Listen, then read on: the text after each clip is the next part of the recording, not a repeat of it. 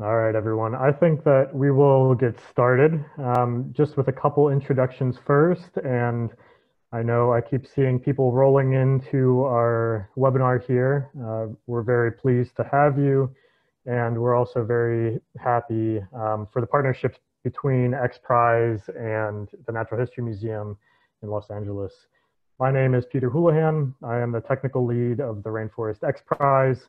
And I'm really excited because over the next couple weeks, couple months, I'll be hosting what we're now calling Tropical Thursdays with staff from the Natural History Museum in LA, having different conversations about natural history in terms of the tropics, but also on local levels. You know, we're all confined to our home offices and home schools and all of these different situations amidst the pandemic. And so it's both an opportunity for us to escape a little bit mentally and get to the outside world, but also, as you'll see with Miguel tonight, there are many opportunities to still explore your own backyard and also be involved with citizen science, contributing to science in your own communities, where we can all be most impactful.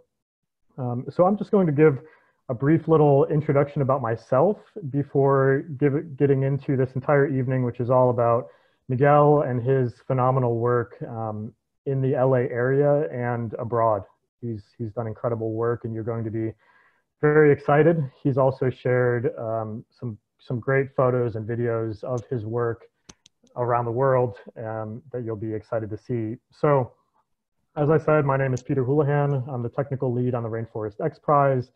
The Rainforest XPRIZE is a $10 million 5-year competition to revolutionize the way that we study and survey tropical rainforests to improve the ways in which we can act and improve conservation of these threatened environments.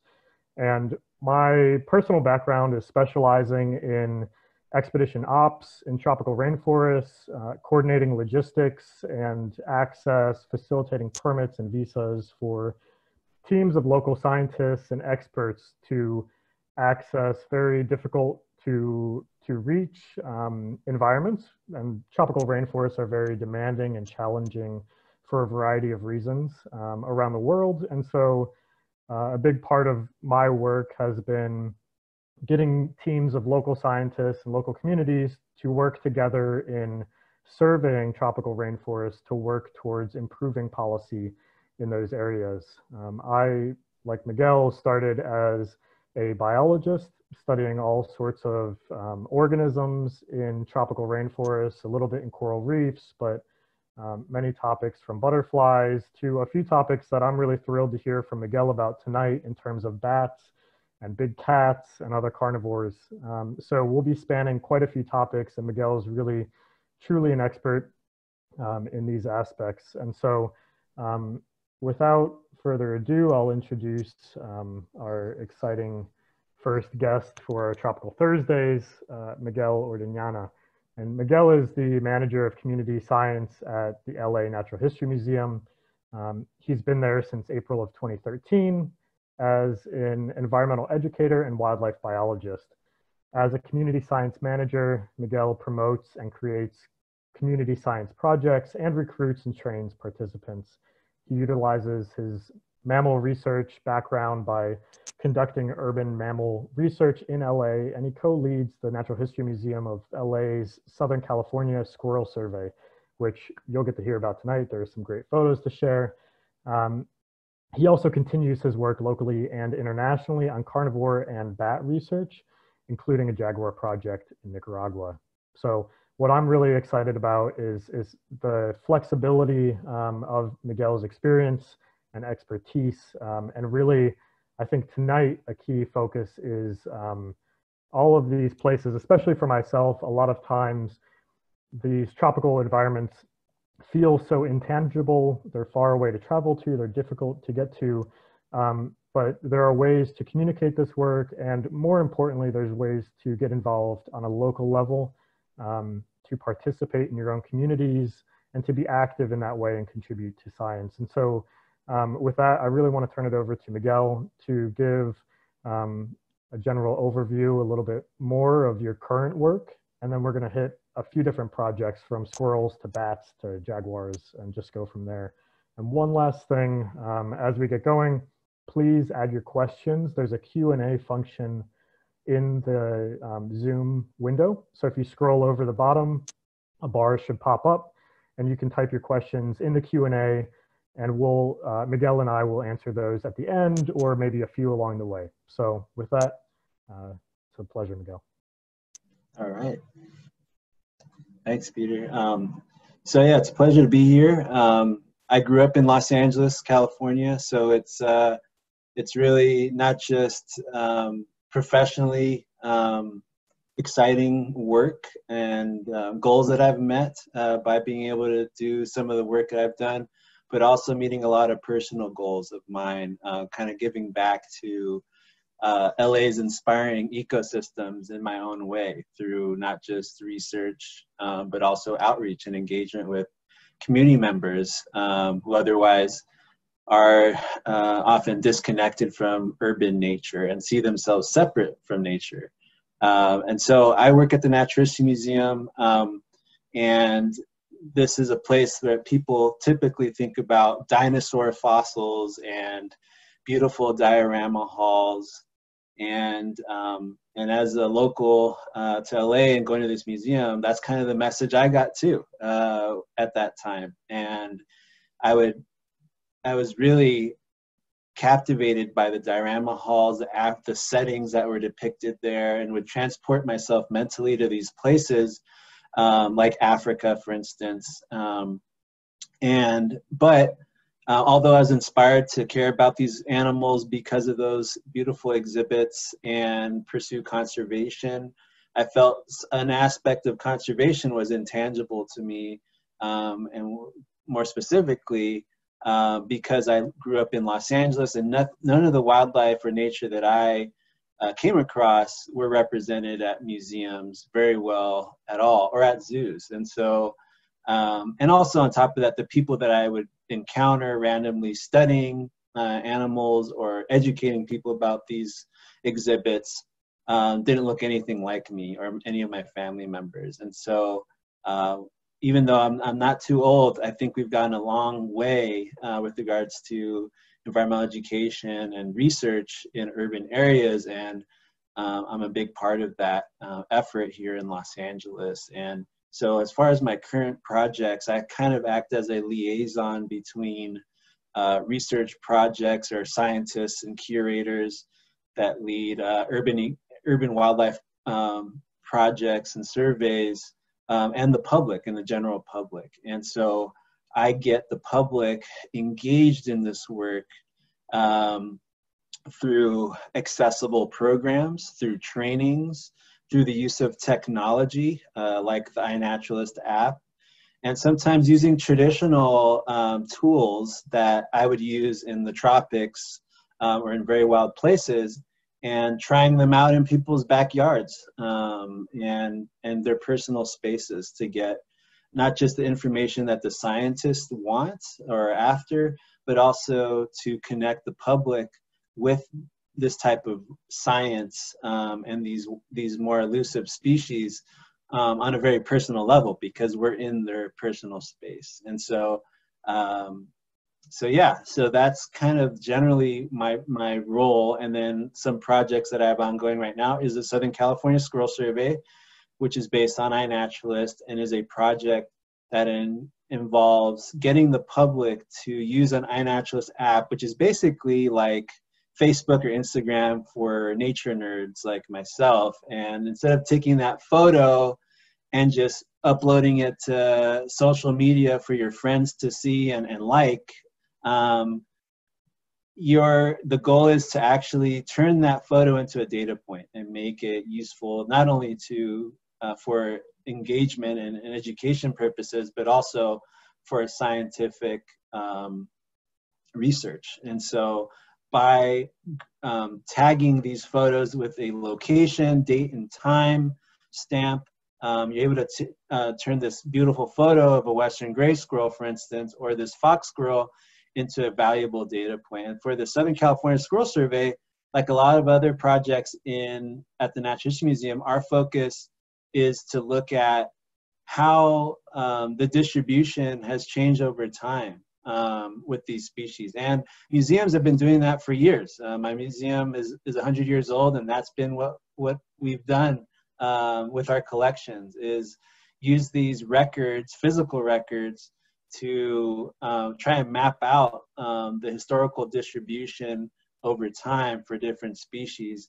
And now with the help of technology, we're able to kind of fill in some information gaps with the help of the public, which allows us to get more information, but also engages the public in this effort, which is important for them to feel involved, and feel like they need to be better stewards of this environment. And so that's kind of the squirrel survey. Our the main focus is to map this turf war that's going on between the eastern fox squirrel, which was imported from the eastern United States by Civil War veterans. They brought them over either as pets or as food to West Sawtell Veterans Home in West Los Angeles, and they were thought of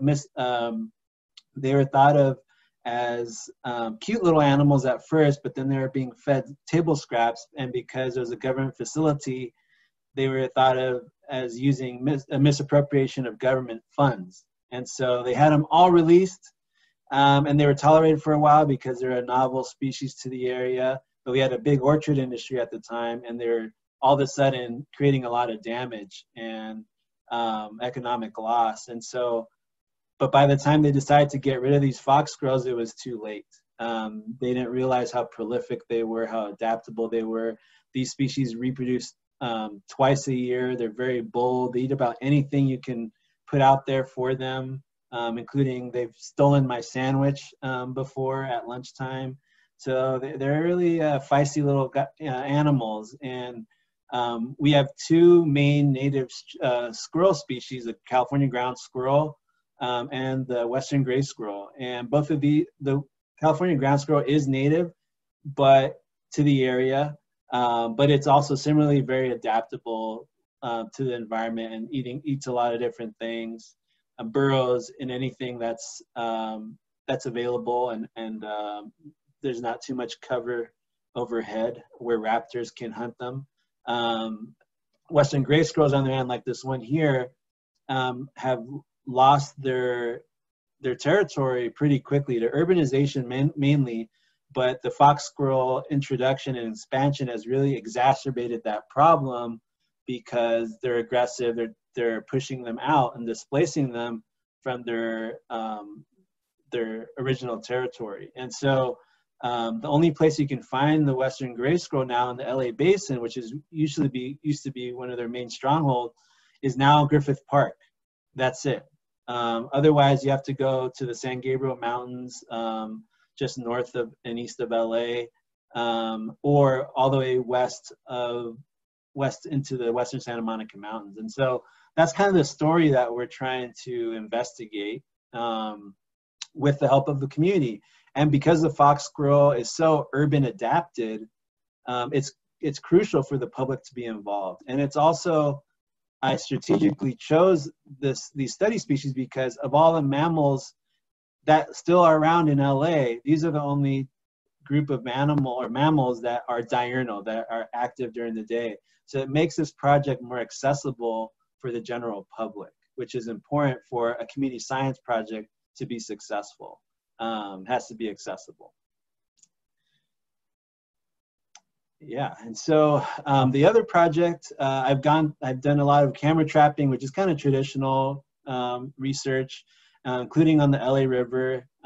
Like you see here, we did a monitoring of the LA River to look at the potential of the LA River as habitat for wildlife, because there are goals for restoring a lot of this river to its more natural state.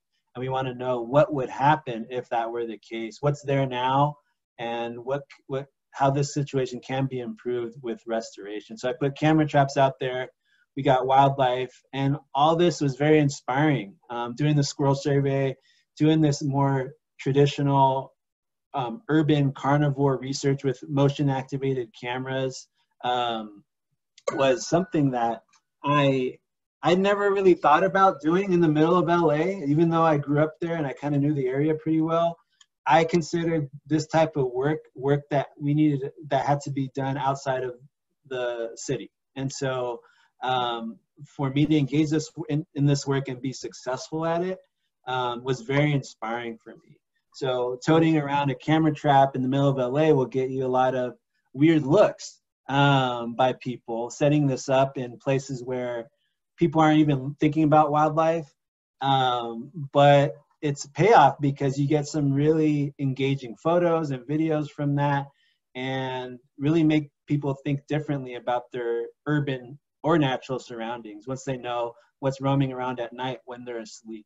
And so that, really inspired me to look even deeper within the urban core, which I've done with the squirrel survey, for instance, and also now through the backyard bat survey, which is my main project right now, which is another community science project where we're using acoustic monitoring devices to study where wildlife is, where bats are distributed within LA's urban core. And what's crucial about this is, again, it's very strategically chosen because, first of all, I have expertise studying bats with acoustic monitoring, and it's a handy tool, handy skill to have, because these species navigate in darkness, communicate in darkness, with echolocation, or sonar is another word for it, and which is using high-pitched sound to be able to get a mental picture of what's in front of you in pitch black darkness. Instead of using your eyes to see, using ultrasonic sound to see and navigate in space. And so this made this type of work accessible, just having that technology at my disposal and using these species-specific calls to be able to identify species, rather than having to rely on capturing bats or taking photographs of them, which would have made the job a lot easier and almost nearly impossible in very urban areas. And so having this technology that, again, a lot of people use in the tropics and places where they expect to see bats, it was useful to have these little microphones to put up in people's backyards. And we made some amazing discoveries, such as this bat here is a western red bat, and it's a migratory species that was thought to kind of skip over LA, because unlike other bats that can roost sometimes under bridges or in people's roofs, this particular bat species is a part of a genus called the Xeris that roost in foliage primarily and almost exclusively. So the fact that LA is so urban and we lost a lot of our tree cover that would have been that roosting habitat, we thought meant that they were gone. They're not going to use LA anymore. And so to find this bat in the middle of our nature gardens at our museum, and our museum is in South Los Angeles, which is very, very urban. It's south of downtown LA. And to find this bat detected in this tiny little garden within this urban matrix was really exciting. And so to take it to the next level, we started going to people's backyards, because if we can find it in an urban garden, what else is out there? What else is in these other neighborhoods? So we partnered with these family members, like you see here, many more than this, but they were thrilled to be part of an effort to engage with the museum, first of all, and have that unique interaction. But they also were integral at our success, at figuring out what species were here, what was possible. We studied over 40 sites within the past 3 years, and every single site has detected at least one species of bat. And even myself, as a bat biologist, I didn't even expect that to be the case. I thought maybe some neighborhoods, yes, but especially very urban neighborhoods, which is what we've been focusing on, would be absent of bats, even the most urban adapted bats like the Mexican free-tailed bat. And so here's another great example. So here's of a this is a hoary bat, very similar to the red bat as far as its behavior. It's a migrant, goes from southern Canada all the way down to Central America every year and back. And again, only roosts in foliage, same genus as the western red bat. And so all of a sudden, we detected it just a few months prior to this photo at our museum in the gardens again. And then a few months later, around Christmas, one of our staff members, just happened to spot it on our wall within our gardens. And what was exciting about this opportunity was that not only were people not afraid when they saw this bat and just perplexed, they were actually excited and had some background information about this bat and knew exactly its ecological role, service, and function within LA. And because there are educators on staff, it was a perfect opportunity to connect the general public that were still in the gardens at that point with this bat. And so one of our educators brought out a spotting scope and gathered as many people as he could to check out this rare bat within the middle of LA. And so that was just a really great opportunity. And this is another great story where I went to USC for my undergrad, and I've been a big football fan of this school since I was a little boy, and still am. And so I went with my family to a football game, but because I'm also a bat nerd, I had a little bat detector in my pocket, and in case there was a bat. And so I was watching the game. My little brother was like, "Miguel, there's moths getting eaten by bats at the stadium lights." And I was like, yeah, that makes sense that moths would be there, but bats in the middle of this football game with the marching band going and everything. And sure enough, I looked up and there were bats zigzagging up and around those lights and eating moths. And because I had that little bat detector, I stood up and blocked the view of the people behind me and started recording bats. And because I had this really cool device, I was able to figure out right then and there what species were flying overhead. And I think this is where I feel like the next step is for community science, because yes, this is a really weird situation, and I'm sure that's what you would think too if I started blocking your view of the football game to listen for bats. But my goal is, as this technology gets cheaper, more accessible, and more people are knowledgeable and aware that bats are here, that they're important, then hopefully one day there'll be a huge stadium full of people with these devices in their pockets and always looking not just at the football game, but what other wildlife are sharing this space with them. And that even though they're at a football game doesn't mean they're separated from nature. And I think that's just a small example of what our museum and our programs are trying to spread, is that type of awareness. And also going to these communities. So this is a community event in Watts, California, a very urban part of South Central LA. Was very park poor. And here's also a school in Watts. And I was putting detectors at this school, had the opportunity to talk to the students about the bats I was detecting at their school, but also did community events like the one you saw before, which takes it to another level. So instead of me showing off some of the more sexier animals like mountain lions and bobcats and getting people to touch pelts, what they actually gravitated more towards were bats that I was telling them I was detecting blocks away or right over their head above this classroom, because it made that story more personal to them, especially in neighborhoods where they felt that they were disconnected from nature, and that really nature and this type of work was not for them because of that. And so I felt it was empowering for me as an educator and a scientist, but also hopefully inspiring for them and gave them the access to nature that they deserve through this process. And here, yeah, that's a hoary bat in flight. That's just a really cool shot.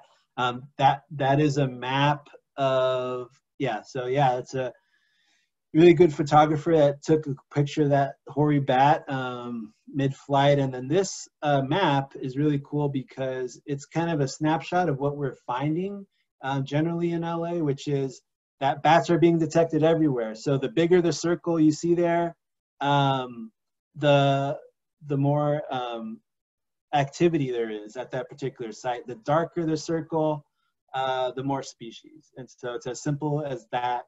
And this map here is showing all the detector sites that we've had over the years so far. We're going to add 20 more pretty soon in South LA. And every single bat, location, like I said, detected a bat, which is amazing. And it's a huge statement for us to share about wildlife and urban wildlife and their resiliency. And the fact that we found 4 species of special concern, species that were thought to not only be rare, not even exist in urban areas, but rare in California, we're finding in the middle of the city. So just by looking, it's not really trying to boast myself as this really innovative scientist, but more so that you just have to be opportunistic. You have to look where people are just avoiding and not taking the time to look, and partnering with the communities, even if it's a little bit more logistically complicated, it's worth the payoff, not just for the species discoveries, but also the engagement that you're able to do. And so here's a representative 12 species that we've detected over the past 3.5 years, 4 of which, like I said, are species of special concern, one of which I just had detected a couple years prior, which is the Western Mastiff bat, the biggest bat in North America. And that bat was thought to be extinct for 10 years. So myself and the Forest Service detected it at the LA Zoo in Griffith Park. And so, so yeah, those are just really inspiring stories that that make this type of work successful in a lot of different ways. And here I am climbing a ladder to put up a bat detector above a gymnasium at a school very close to a museum in South LA.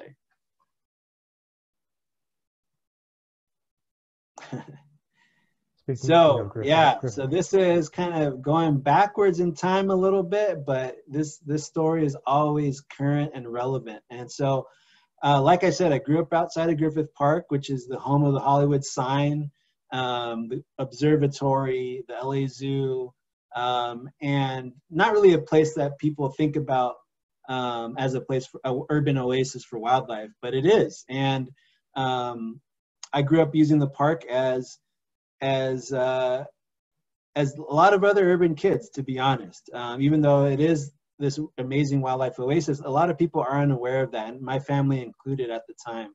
And so I would go there to play catch with my family, have a barbecue or a quinceañera, maybe go for a hike, but for exercise, not to identify plants or animals.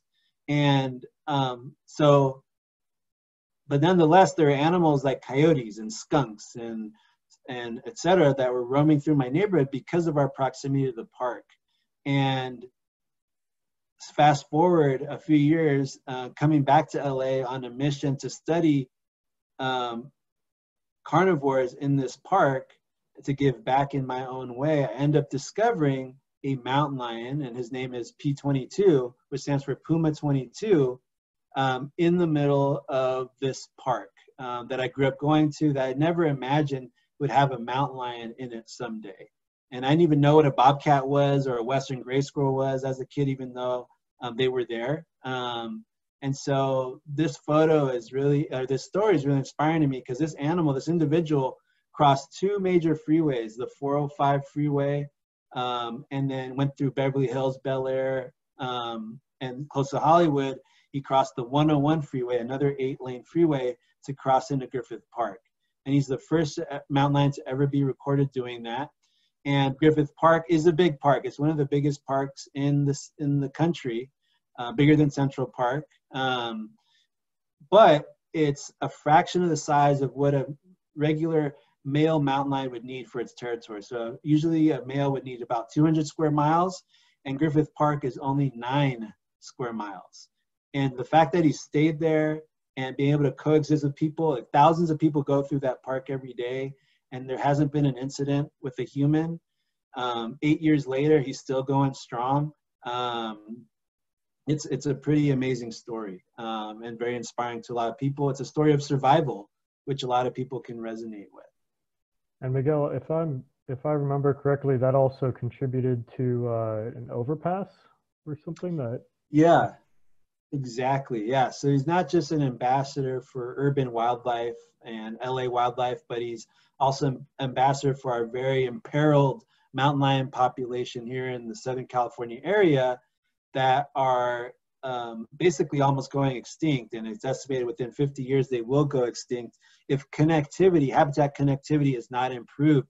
And so there's been a campaign for many, many years to build a bridge across the 101 connecting the Santa Monica Mountains to the Santa Susana Mountains to the north of the 101 freeway. But it's been unsuccessful because nobody was really rallying behind mountain lions at that point, or really understood the importance and significance of it. But all of a sudden, this P22 story came out in the news, and that Hollywood photo, this photo, went viral. And now there's celebrities that are talking about P22. And he's this amazing wildlife celebrity that is really carrying this campaign, which is the Save LA Cougars campaign, that's run by the National Wildlife Federation. And so it's amazing to see how just a simple, engaging story can really save a population potentially, amongst other things. Totally. That's awesome, Miguel. I'd love to, you just covered a lot of different topics for the huge spectrum of work that you are involved with both throughout LA and around the world. And I'd love to just start, I have a few questions, a few comments of different aspects of your work that maybe we can discuss for the audience. A lot of it in terms of the technology is something that I think from an XPRIZE perspective, we're really interested in right now in terms of innovating tech and getting it in the hands of people around the world to survey biodiversity like you've been talking about. Can you go a little bit more into detail about, I know we touched on camera traps. In those images, we have GPS collars on cats, the audio recorders, and even iNaturalist. I know that you, throughout all of your work, are kind of at an interface of many different forms of tech that are being utilized to collect data on these animals. And I'd love to hear a little bit more about any aspect of the trials and tribulations of working with tech in the field. Just any of this that I'd love to go back and forth with. Yeah, sure. So technology is man-made, right? So there's always mistakes that are made, or things aren't just made efficiently or meant for the field or every single environment. So that's one, risk for using technology, especially new technology in the field. And so that's always an ongoing thing, and it's always getting better, which is exciting and inspiring. So the first technology that I was introduced to were camera traps, and when I started with camera traps, they're actually film camera traps, and it was just this crazy idea, and they were super expensive and clunky, and you have to wait a while, like for your film to get back from the photo studio to see what you got. And eventually it turned into digital, but and then also there was white flash. It was an infrared flash. So white flash is just the regular flash that you use on your camera at home, or a personal camera, as a big flashy bulb. And we've learned that for some species that is a deterrent, and they've developed infrared flash since then, which is basically sometimes visible to wildlife still, but not as spooky as a big white flash. And so they even made it darker now. That's almost invisible to wildlife, depending on the type of flash. But so that's one advancement. Also, the integration of video into camera traps. That was something that happened while I was kind of moving along in my career, and also really key at now seeing behavior that you weren't able to see just with a simple photo. With those photos, you're able to kind of get evidence that the animal is there, count some spots if it was individually identifiable by their spot or pelt pattern. But beyond that, bobcats and jaguars are examples, or tigers even are examples that each one has identifiable markings like a fingerprint. But beyond that, you wouldn't be able to say much about its behavior unless like it was carrying a prey item in its mouth at that point in time, and you can get a good look at it and see, oh, these animals actually feed on this species, and we never knew that. But for the most part, it's hard to see behavior without video. So that was a huge advancement that has happened. It's come a long way. Made it accessible, more accessible. And then similarly, here's an example of a GPS collar. This is a exact replica of what is around P-22's neck. So here's the satellite transmitter, here's the battery. And when I started in this field of work, I was also helping study urban bobcats in Irvine, California, which is in Orange County. And we had to use telemetry, and that's still with an antenna. We use a radio signal to locate that cat with triangulation.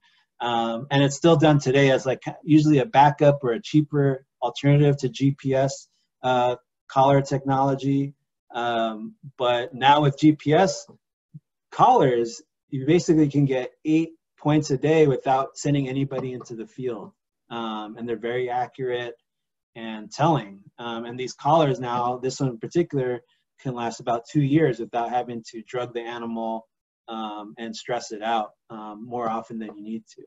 All of the tech too has come such a long way in terms of the camera trapping from the trail cams that are still the least expensive to SLR cameras, and even camera trapping on smaller scales for even bats and insects and all sorts of things like that. But the GPS trackers as well, because of the size limitations of what they used to have to weigh in order to transmit those data, now those are, I mean, we're putting telemetry and like GPS trackers on, dragonflies and things like that, and tracking them from satellites. So it's pretty remarkable in even just the past 5 or 10 years, the scale at which, a lot of the things that you're talking about, even with P-22, these bigger animals could outfit some of these larger pieces of equipment. And now we're able to basically surveil a lot more biodiversity in a much more intimate way in real time, gathering all these different data points consistently. But also, like you say, with the video, I mean, some of the behavioral aspects that we're able to see of how individuals interact sometimes, it's crazy. I mean, it's crazy seeing some of the footage that comes out, or it's remarkable. I know we have a couple questions. I'd love to bring up one, and people feel free to add questions in here, and we'll address them as we go along and also at the end. But we have a question of, bats seem to get such a bad rap. What is something that you find fascinating about them that you wish more people knew? I think we both have plenty to talk about on this one. I can go on for a long time, but I'll keep it to a few points. But I'll talk about LA specifically, or in general, bats basically make over 20% of the mammal species on Earth, which is an amazing number. Most of those individuals live in the tropics. And most of them are insect-eating animals. And by being insect-eating animals, they provide huge services to us from a safety, health standpoint, and also economic standpoint. And so, for instance, for the fact that they eat crop pests, for instance, is a huge service to our agriculture industry and saves them, I think, on average about $3 billion a year because they're saving on the cost of using pesticides, or just the loss of their crops. And obviously what that does for us is helps our economy, makes those vegetables and fruit cheaper at the grocery store for us, if they're not so rare. But also there's other bats, like fruit bats, like the flying fox, which are seed dispersers because they eat these tropical fruits out in the Philippines or Australia or India, and are more willing than birds to fly over clear-cut areas. And by doing that, they're spreading the seeds and regenerating forests more so than birds are. And so that's an important service they're providing that way. And also because some of them are eating mosquitoes, or a lot of them are eating mosquitoes, that is helping us as well. Mosquitoes are annoying, but also they're the most dangerous animal in the world because they kill the most people because of all the diseases that they potentially carry. And so having these bats around is keeping us safe and less itchy. And so that's a really great thing to think about when you're grossed out by a bat, and you got to kind of think about, where does that stem from? Is it because of a Dracula movie you saw? Someone told you that vampire bats are everywhere? And to be specific, I mean, about vampire bats in LA don't exist. They are south of the border. They're Mexico, Central America, Latin America. And only one of those species of vampire bats feeds on mammal blood. The other one feeds on bird blood. And I think that's something to think about. Even the one that feeds on mammal blood is going after livestock primarily, that's left out in the open. And so, yeah, they're not the vicious, scary animals that people think they are. They're not going into people's hair and getting tangled on purpose. I don't know why that's a common thing to ask, but yeah, they're not aggressive animals. I think a lot of it for many people is, you see this with a lot of animals that are active at night that Right. people don't see as well. And so it is interesting, all the ways in which you can use audio recorders and things like that to learn more about them, and the ways that you're interacting with communities in LA to show people what bats are in the neighborhood. Yeah. Helps to bridge this gap of, it's similar things to like sharks and other stuff, that it's really related to a lack of understanding that instills this fear. And I mean, to be honest, a lot of people, when they actually see photos of bats up close, like some of the ones that we flipped through tonight, they're adorable. Like people, if you took just a profile shot of a bat's face, people would think they're like a bulldog or a pug or something like that. But also they're fascinating. So like what you mentioned about the diversity of bats in the tropics, I mean, in the tropics especially, they're more than half of the mammal species, and that in itself has driven all sorts of other diversification because there's such a strong force of predation in the night sky.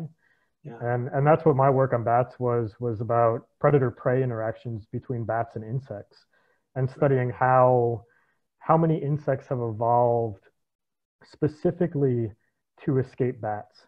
How many insects have evolved ears to hear echolocation and mechanisms to jam echolocation just to escape. And even, I mean, like some of our research pointed to the likelihood of butterflies evolving from moths out of the night sky just to escape the sheer pressure of bats at night. And so there are all these rippling effects. Certainly, pollination, what you said about crops and everything like that. They provide all these functions that we don't even have any idea, because they're out there at night and communicating largely out of our audible spectrum. So a lot of it's misunderstanding, and when you actually start to get to know them, you'll fall in love. Most definitely. Maybe, we'll see. They also pollinate, for those interested, agave, which is an important product in some for some. Tequila. So there you go.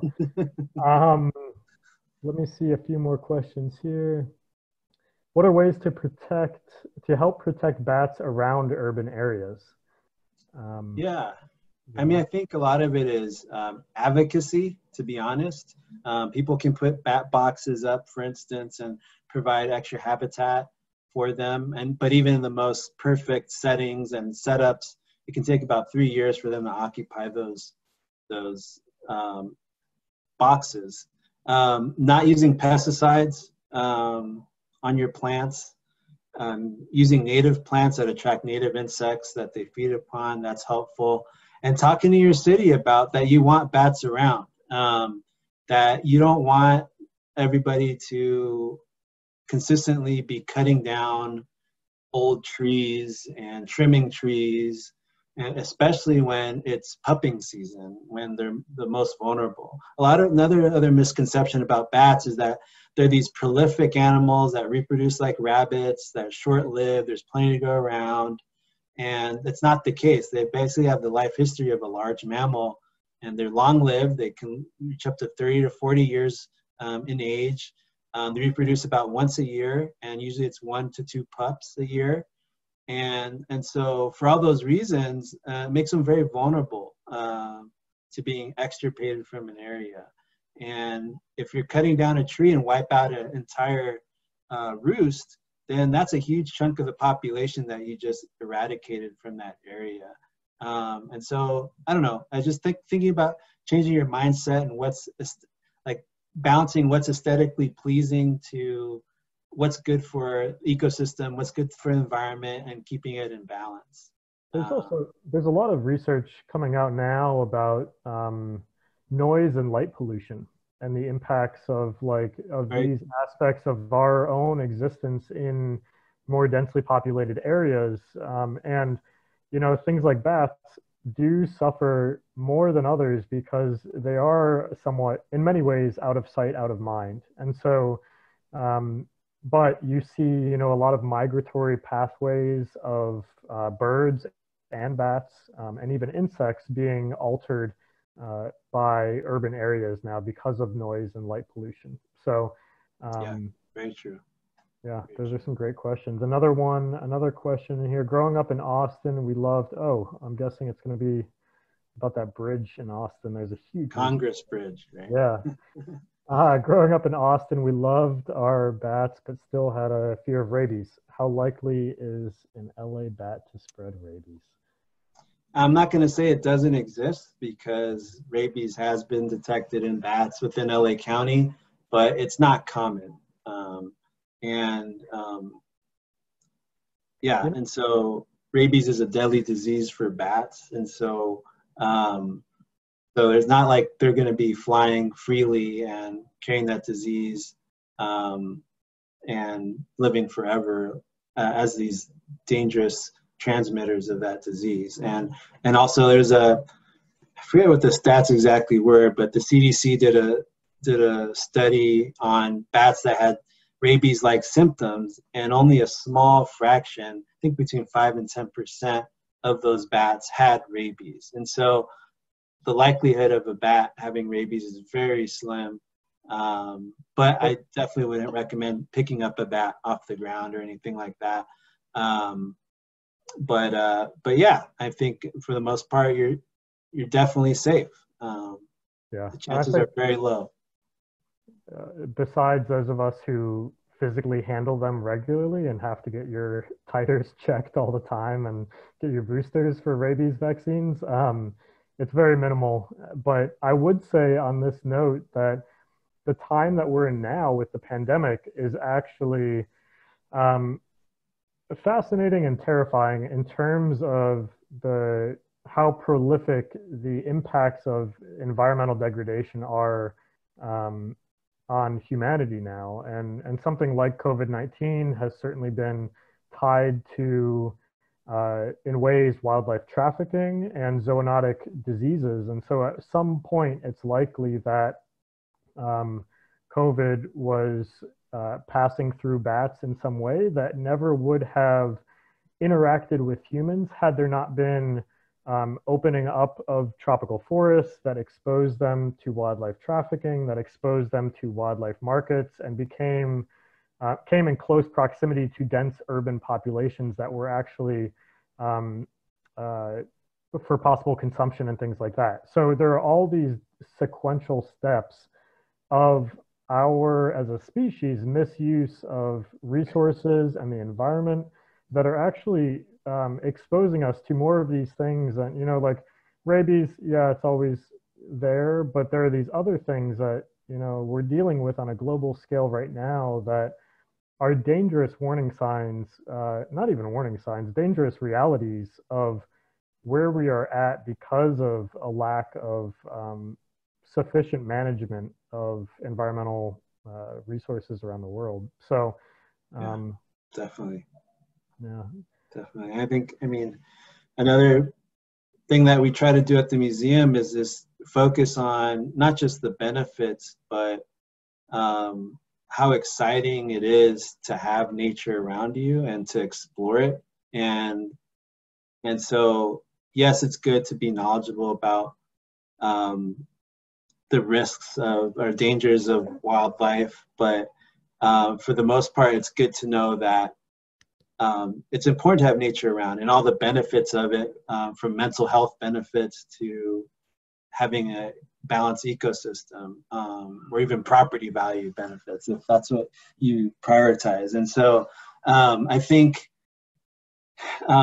ways we can engage people and using our creativity not to destroy habitat and figure out ways to get really rare species out of forests that they depend on, but use that creativity to engage people on a different level. For instance, we have a competition called the City Nature Challenge where we're getting people that weren't thinking about nature or exploring nature ever in their lives, but are doing it for the first time because they happen to like competition. They like to compete. And now they're avid naturalists because that was their way in. And it's important to figure out, use your creativity to meet people where they're at and make this work relevant. And so if it's relevant to them, then there's more likelihood that they'll be stewards and encourage their communities to be stewards of these populations. Absolutely. Way to bring it full circle there. I think so many aspects of this are actually, I think, coming back to the forefront. It's an interesting aspect of, you mentioned mental health. People are realizing through the lockdown that we're in now, you know, I think prior to that, you and I have our own relationship with nature now, but the majority of, I think, the human population, many people especially, are used to the conveniences of everything being able to be delivered or not having to go out of your home to have access to the whole world. And it has impacts in terms of not being exposed to the outdoors. And I think what I've seen just, you know, through interactions with people over Zoom is a lot of people realizing the importance of that I think I certainly live in such a bubble of that is critical to my entire existence in terms of everything I do. But it's good to see that being valued and prioritized in the ways that it is now. And certainly I think one aspect of all of this is for people to know that through the LA Natural History Museum, through the work that you're doing, people can get involved with citizen science, actually contribute to data collection, especially through, if you want to say a couple more words just about the iNaturalist program that you're working on, because I think that's definitely a brilliant way to connect with nature. Yeah, I mean, as an example, I'll talk about, because I already talked about the squirrel survey, I'll talk about the City Nature Challenge a little bit more, where it started off as a simple competition between Los Angeles and San Francisco, and now there's hundreds of cities all over the world involved. And every year it's a competition. What city can find the most wildlife or recruit the most observers within a week period. And this year, because of COVID-19, we had to change gears, switch gears. But it was really hopeful to see how people responded to this challenge. And instead of making it a competition, it was more of a celebration of slowing down, being more aware of your natural surroundings, and sharing what you have to inspire others and make someone else's life or day a little bit better by sharing a photo that you found in your backyard, your personal space, or even within your own house or apartment. And I think it makes people feel less lonely when we can do things like that with each other, but also encourage people to care more about wildlife, and making it easy for them and accessible by having it on a really easy to use app that's free to download, allows people to contribute to science and explore and engage with nature like they never did before. And I think that's something that everybody should celebrate, and just being more aware and slowing down. And I mean, life can go by quickly, and with the pandemic, it's easy to kind of focus on all the negative things, but because you're slowing down a little bit, because there's not much you can do in this situation, unfortunately, you also have opportunity to be aware of things that you didn't really take notice of before, or felt like that weren't part of your everyday life, but really are, and just been right under your nose this whole time. Absolutely. And then on our end, I mean, I would just say on an international scale, this is branching out of the local level where I think the most impact can always be made. But XPRIZE, through the Rainforest, XPRIZE is doing a lot of work around the globe, working with local NGOs, local universities, local researchers in our Rainforest XPRIZE to deploy novel technologies to incentivize the innovation and advancement of a lot of the tech that Miguel, you mentioned tonight. I mean, over the past 10 years, how all of those different aspects of tech have improved. Yeah. That needs to continue improving, but also get in the hands of more and more people in communities around the world. And so just scaling all of this up on a global level, because there really isn't time remaining in terms of a lot of the environmental and social issues that we face currently around the world. And so through the Rainforest XPRIZE, we're really working to revolutionize the movement in that respect of more rapidly and remotely, autonomously being able to survey and document rainforests to inform conservation action and policy in real time. And so for anybody listening, more information from that can be found at rainforest.xprize.org. And Miguel, it's really been a pleasure chatting with you tonight. I'm looking forward to this whole series with the LA Natural History Museum. But honestly, I love your work. Thank you for sharing some great images. And also thank you for what you do. I mean, everybody that is listening, I think XPRIZE and the LA Natural History Museum are in the same general neighborhood. And so there are a lot of opportunities to get involved on many different scales through both organizations. And so it's a very exciting time to get involved and with new initiatives when we are so confined in our locations. But thanks again for sharing so much about your work and the impact of your work and the importance of it to so many communities. It's been a pleasure. Thank you. Yep. Take care. Bye. Thanks everybody for joining.